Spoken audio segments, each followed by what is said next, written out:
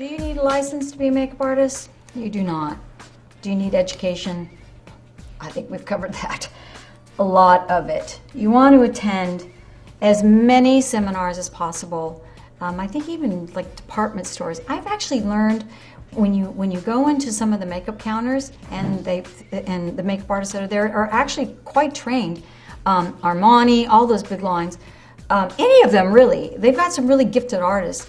And they say, can I do your makeup? Say yes. Learn from them. Learn from everyone. Learn from your wife or your sister or you know, your husband, anybody. Gathering your information.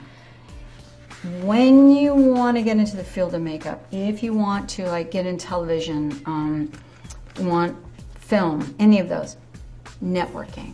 You have to network. You have to connect with other makeup artists. That's how I got started. I connected. We helped each other out. I babysat for a makeup artist. I've gone over to their houses and helped them paint their houses just so that we can get to the set the next day. You help each other out, and those relationships build and build and build, and they keep referring you. You get this great portfolio. Anytime you do a makeup, take a picture of it. Get a great camera if you want to invest in something.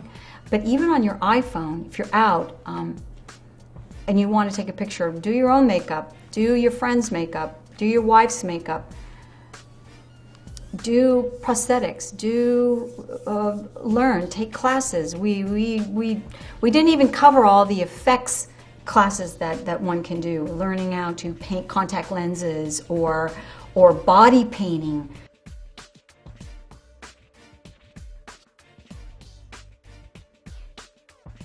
I mean, those are all skills that are mastered by these people that keep working over and over and over again, and they own mansions. They make a lot of money for doing just simple things, inventions.